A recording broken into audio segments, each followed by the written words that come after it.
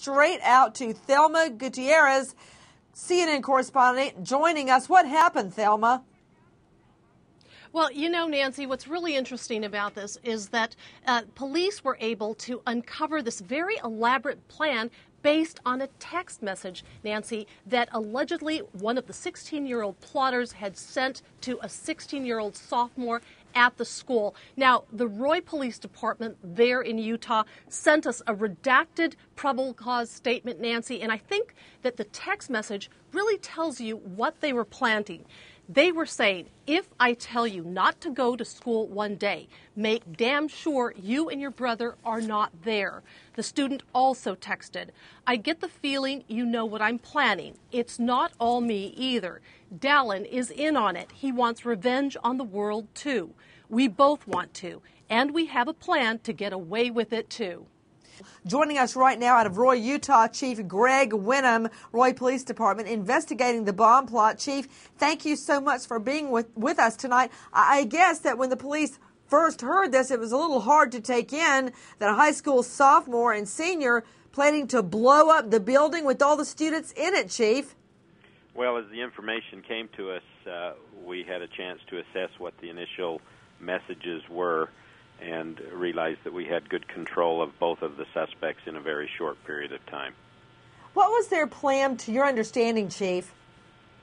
Well, the plan was to they had a couple, actually. One was to actually leave a device inside of an auditorium where a large gathering would be for an assembly, and based on that plan being successful, they were going to escape, go to a nearby airport, steal a plane, and fly it out to, as they indicated, to a country that wouldn't send them back to the United States.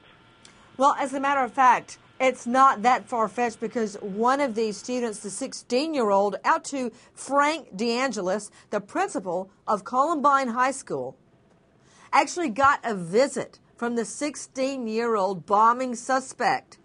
This 16-year-old actually flies to Columbine. He's so obsessed with the Columbine massacre that he flies to Columbine to meet in person with the principal.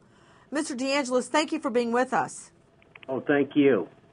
Mr. DeAngelis, when you first met the 16-year-old, what did he tell you as to why he was talking to you about the Columbine incident?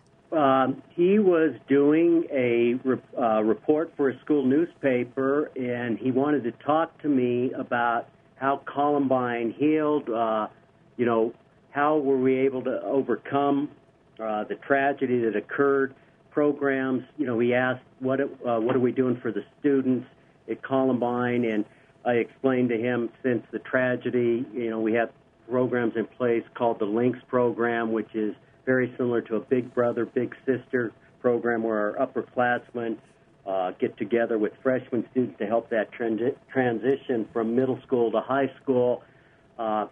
He said, what advice did you give to the kids over the years? And I talked about acceptance, tolerance, valuing life, things of that nature. The questions that he asked me were very similar to questions that students that are on our newspaper staff would ask me.